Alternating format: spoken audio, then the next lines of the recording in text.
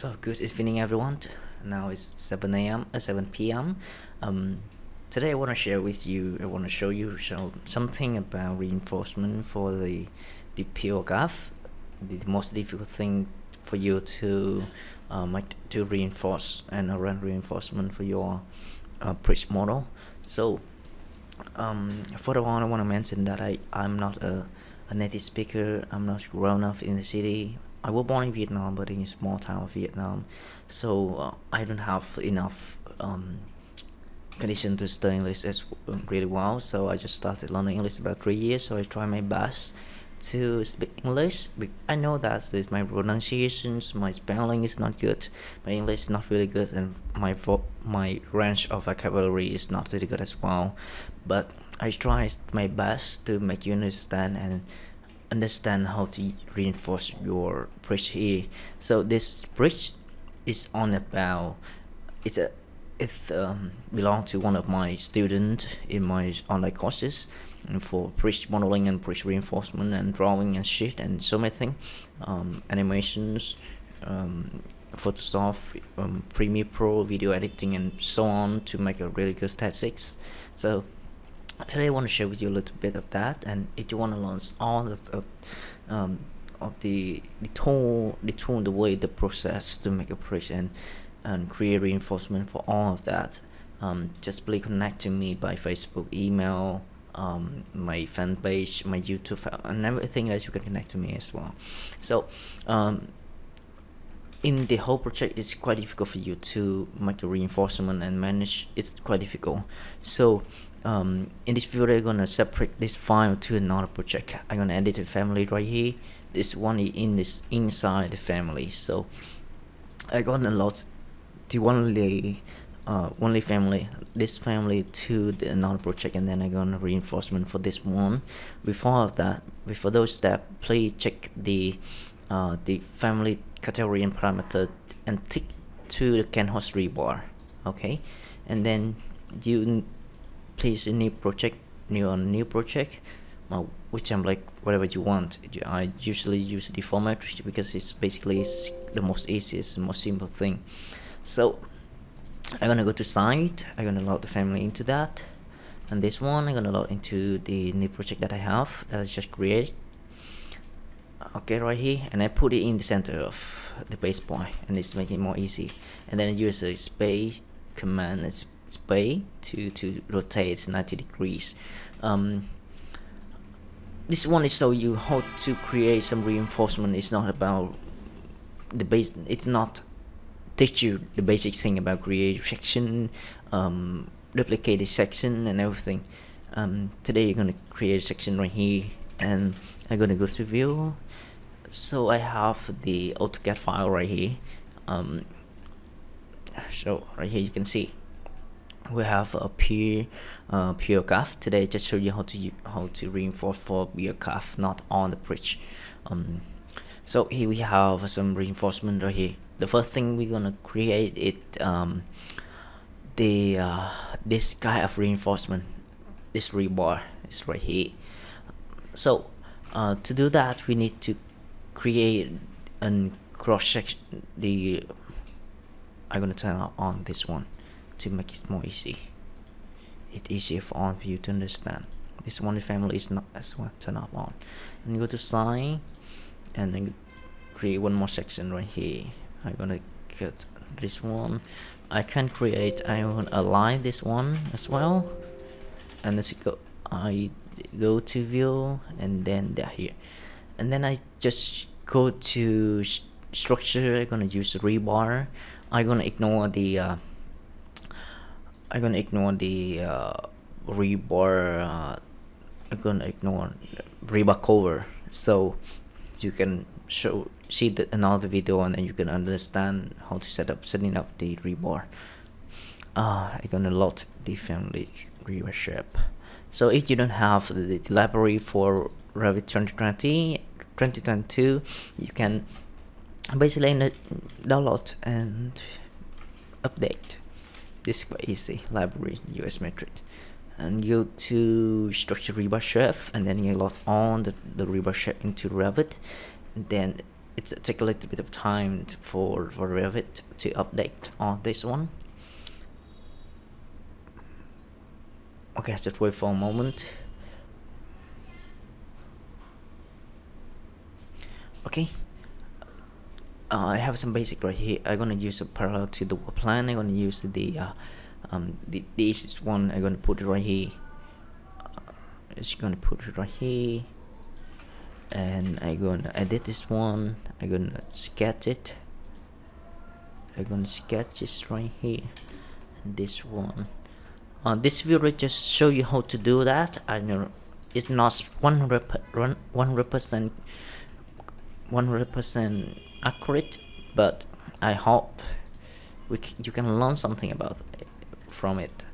This one quite easy. I'm gonna make a maximum spacing. I'm gonna choose this spacing that I need to be. It need to be flowing the AutoCAD file.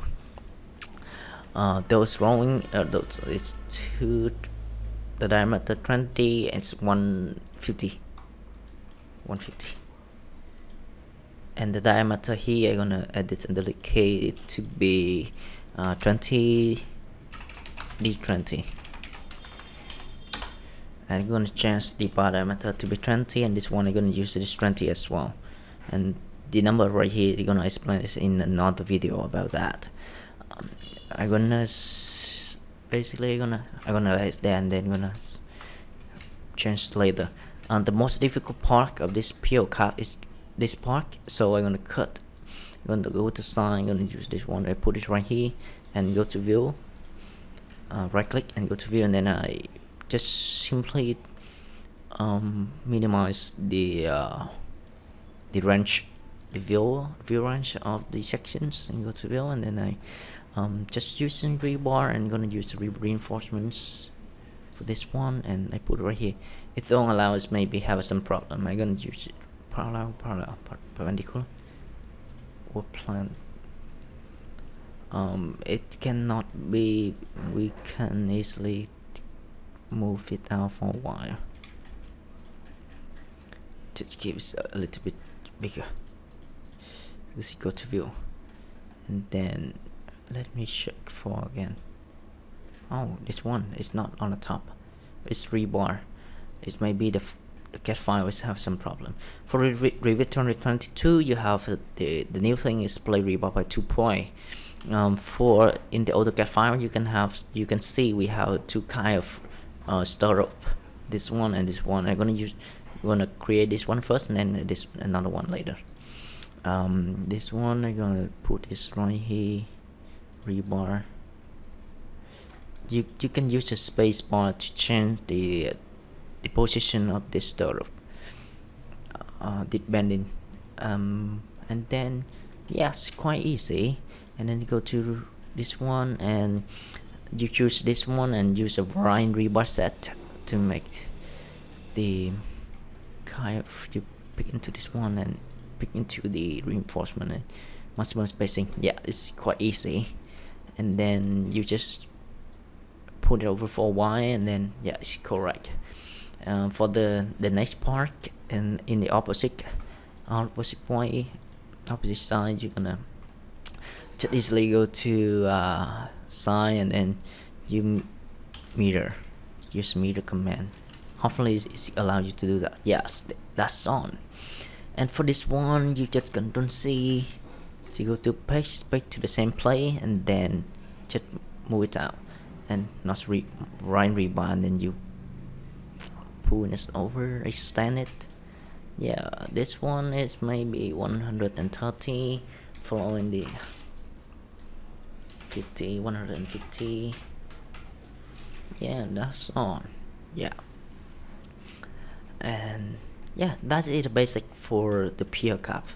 And if you want to turn on the 3D solid for the rebar, you just select on. You can choose your view, the view that you want. You like this, and then you use BBD. This one in 3D view needs 3D views. This one and this one is fine. This one and fine. And this one to okay, and then you're gonna go to fine. You're gonna shake. Yes, that's on. Oh, we missing one thing. Oh, where's another rebar? Have you seen we lose one rebar? This one we turn it on as well. Save it. Okay. We can easily turn this one as well. Go to file. Oh, we have some problem with the rebar here. If we have some problem right here, we're gonna go to side, and we're gonna move the section right into the middle. Move the section into the middle and go to view, and then easily you choose rebar and you put it back. Yeah, and that's all. You see where the rebar is. You need to use a wireframe, and then this one you use maximum spacing is 130. Yeah, this one you can use a space bar to change the bending position. Yeah, just one time again. We're gonna choose a visibility. We go to 3D view, and this one, and okay, and go to file, save. Yeah, that's all. That is the basic way for you to create the reinforcement in your pier. And for most of the another part is quite easy, because for rebar in Revit it's quite bad, but it's quite good because it's quite simple. You just need to cut a section, you choose the right shape of rebar, to the right methods to put the rebar in, and that's all. Thank you for listening, and I hope that you enjoyed this video. And even though my English is not good, I'm not a native speaker, but I always try to my best to support all of you guys who are working in the industry of civil engineer, in the construction side, who are designing everything to build the world is a better world. So I try to help everyone, and the little thing that I want you to support me is like the video and subscribe for the video if you like it. If you don't like it, don't bother about it. And thank you very much.